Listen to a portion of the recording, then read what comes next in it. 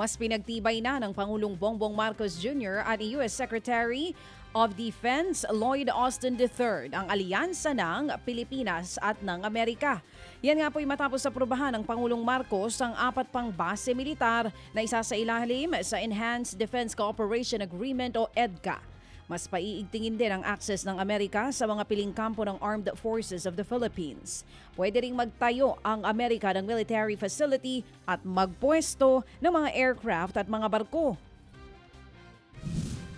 These efforts, which we hope to jointly undertake, is in line with the guidance of President Ferdinand Marcos, and that is for the Defense Department to make sure that not an inch of our nation's territory will be lost.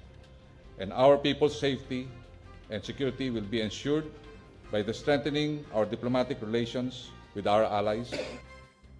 Yan ang tinig ni Defense Secretary Carlito Galvez Jr. Buwelta naman ng China, pananamantala lamang ito ng Amerika sa Pilipinas. Sa isang pahayag, nanawagan ng Chinese Embassy sa Pilipinas na maging mapagmatsyag at iwasang madamay sa gulo.